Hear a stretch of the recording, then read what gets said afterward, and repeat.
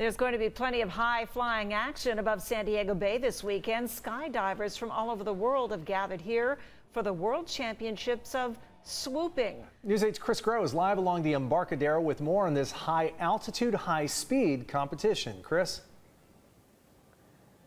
Carlo, Barbara Lee, it's one thing to skydive. I've never done it, don't plan to do it. But these competitors then get close to the water, swooping down at close to 90 miles per hour. Don't believe me? Take a look for yourself. You don't see this every day, right? Yeah. Fans in the crowd have their eyes trained to the sky.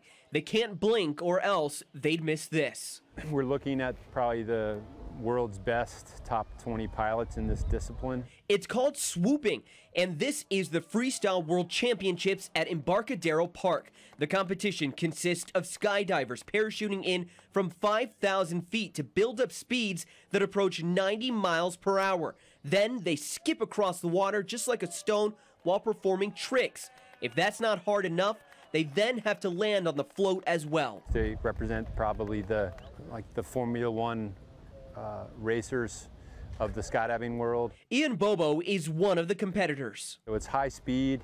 There'll be some good crashes, but that's one of the reasons why we do it over the water, so that the injuries are mitigated. The opening round of the championship drew all types of fans, like this couple with more than 500 skydiving jumps between them. It's a sport. It really grows on you once you start doing it.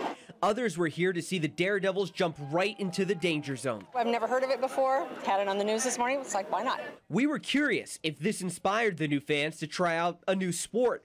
Turns out they were more comfortable taking in the excitement with their feet promptly on the ground. I don't know if I'd ever want to be a rock. That's exactly what these guys are, or men and women, excuse me. They're zipping through this, just skipping right along. That's got to be incredibly exciting. What's really cool is that this is the first time that this competition has been in the United States, and they chose San Diego. They're coming back here to Embarcadero Park tomorrow. It starts at 10 a.m. And again, the best part, it's all free.